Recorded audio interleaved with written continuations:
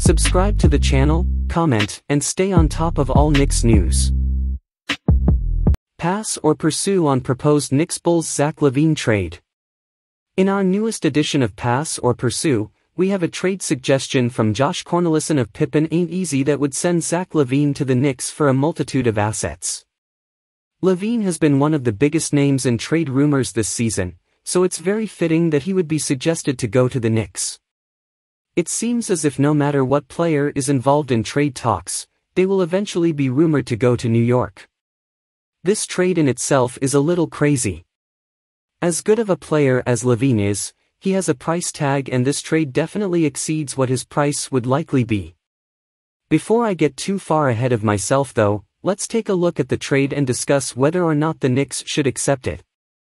Pass or pursue with the newest Zach LaVine Knicks-Bulls trade. As I said before, this trade is a little crazy.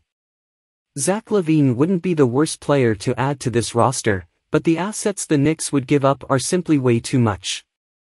I don't understand why the Knicks would ever even consider this for a multitude of reasons. For starters, LaVine is set to make $40+ million a year after this season until 2026. While the ever-so-expanding cap space in the NBA will make this contract not nearly as bad as it currently is, it is still a lot of money for the caliber of player that LaVine is.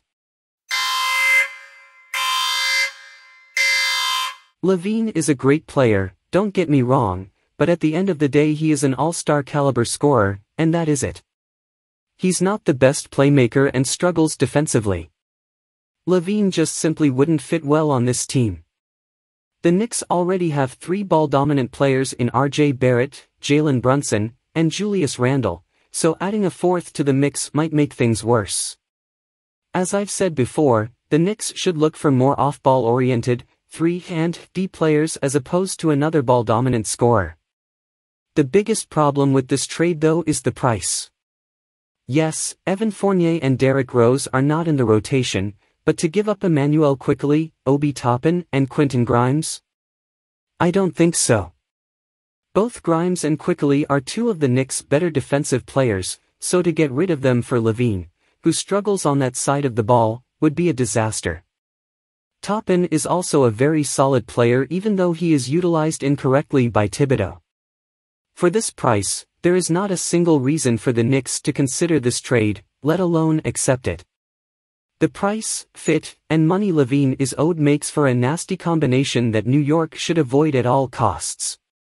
Subscribe to the channel, comment, and stay on top of all Knicks news.